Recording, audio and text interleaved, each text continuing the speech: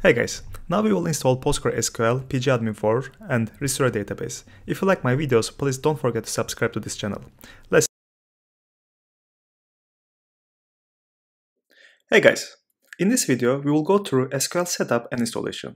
Firstly, we are going to install PGAdmin and afterwards PostgreSQL and restore a database. Let's start. PGAdmin is a graphical interface we will use to make queries. For this course, you can use either PGAdmin 4 or PGAdmin 3. Both will work fine. PGAdmin 4 opens in the browser and PGAdmin 3 opens as a desktop program. PostgreSQL is the actual SQL engine that stores the data and we will actually querying from. We will connect PostgreSQL server to PGAdmin and restore a database to that server. Before you start, make sure to check this lecture resource link that contains the dvdrental.tar file that will be used to restore the database. That's the actual compressed database file we will be using. After you download, please do not unzip it. Just download and remember its location. At the end of this video, we will be ready to start practicing SQL queries by using PGAdmin and discover how useful it is for software testing. Let's start the installation. Now please open any browser and Google PGAdmin. Here, you need to open this website, PGAdmin.org. PGAdmin is the most popular and feature-rich open-source administration and development platform for PostgreSQL. The reason I choose PGAdmin is that it's totally free to use and is compatible with any device you have.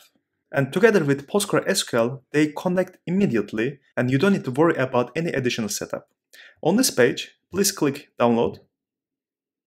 Here, now you need to choose your operation system. If you are using Mac, please click this link, or Windows, this one.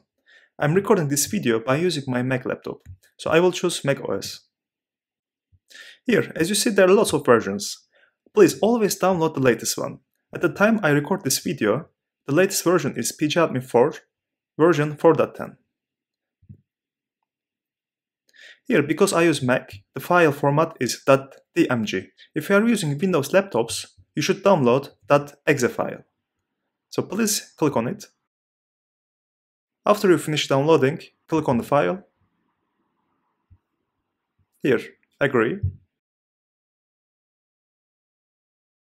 Once you finish the installation, PGAdmin will open in your browser. PGAdmin for using your browser's user interface. So you can even disconnect from the internet and PGAdmin 4 will continue working. And when you open it first time, it will ask you to create a password.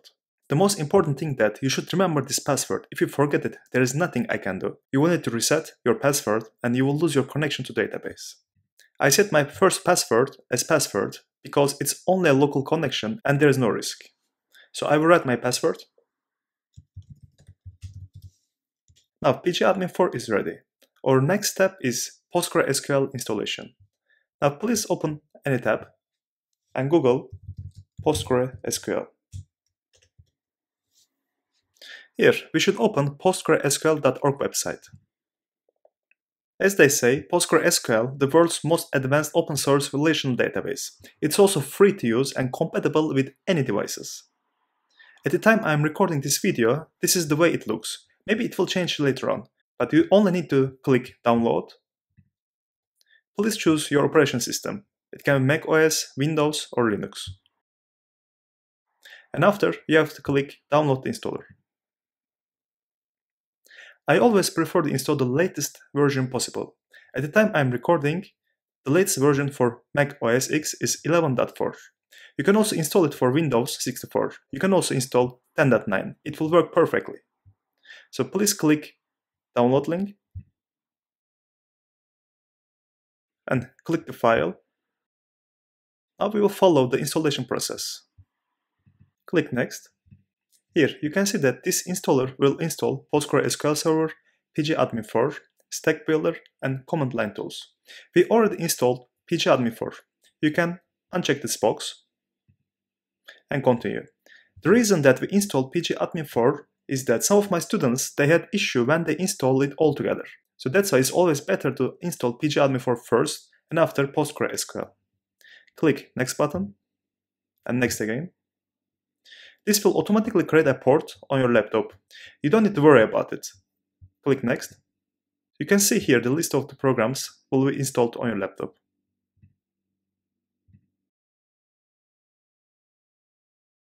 And click Finish button. Our SQL server is ready. You don't need to do anything else right now. Please open PGAdmin for again. Here, on the left side, you see the servers. Click here. Here, immediately you will see PostgreSQL 11. If you install a different version, it will also appear here. And you need to write your admin password here. As you see, we have only one database which is predefined, PostgreSQL. Now we would like to create a new one with our tar file. So right-click Database, Create. You have to define the database name. There are some other options, but we don't need to worry about them now.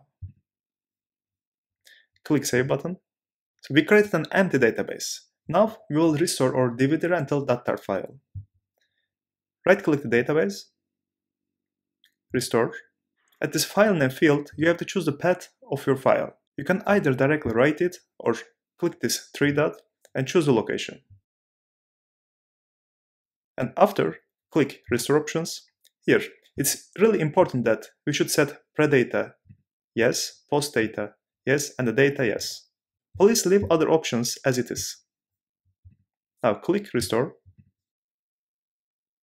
Some of you can see this error pop up. It means that you already restored this database before, so there is nothing to worry, just ignore it. Now our database is ready. Let's write our first query and see that if it works. Now please right-click the dvdrental database and open Query Tool. Here, this is the place that we write queries and see the data in database. Our first query will be select asterisk from film. And here, this lightning button means that this execute or refresh. Click on that button. As you see, we select all the data from our film table. There are hundreds of data here. Maybe some of you will observe firstly, message tab opened, which says successfully run, total query runtime. Here, if you click data output, you can immediately see the data in this table.